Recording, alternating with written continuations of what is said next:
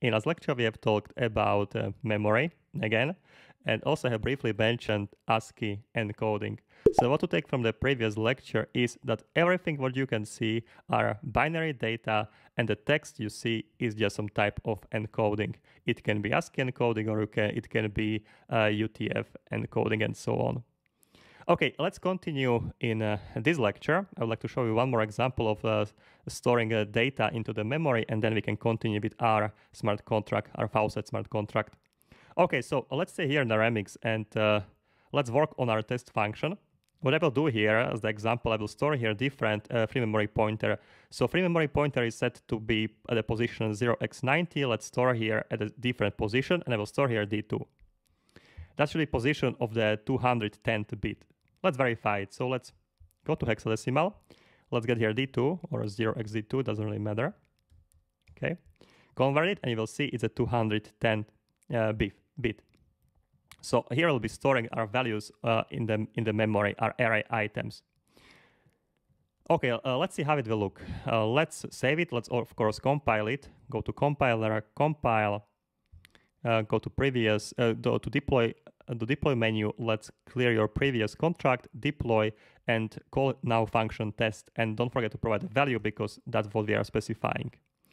Let's create a transaction. So click here on a test, and here is your transaction. Let's click here debug because I want to see what I have in the memory. So click debug, and please let's click on this line here on data. So the last line. So memory will be already set.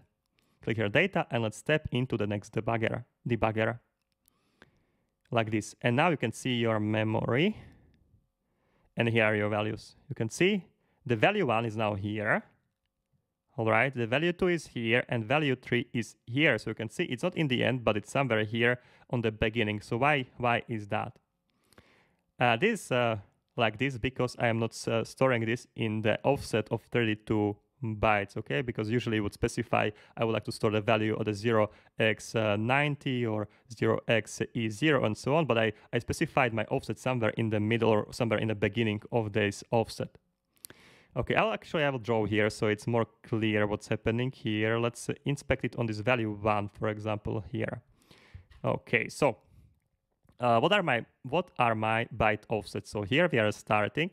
Here is starting my 16th byte offset. So here it's from a 16 to 32, right? So what you see here. So I will write here, this is a 16th. Okay, so 60th is 32 byte offset. Here is 48. Okay, here is 50 or 60, 64. Here is 7. Here is plus 16. Here is 80.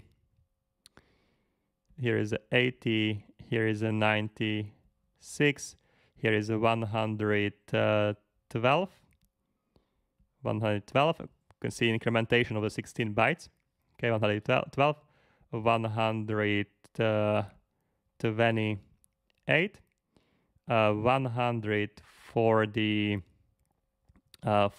144, okay, 160, 176, 176. Here is an offset of 192. Here's an offset of 208. Here is an offset of 224. Here is an offset of 240, and I think now we can stop here. Let's take a look at the offset of 208. We have specified that we are storing it 210, right? So that's 210, so that's a D2 in the hexadecimal. So here's a 208, and these 2 bytes, they're saying this is offset of 209, because these 2 hexadecimal characters specifying 1 byte. So there is a 209 in this first position.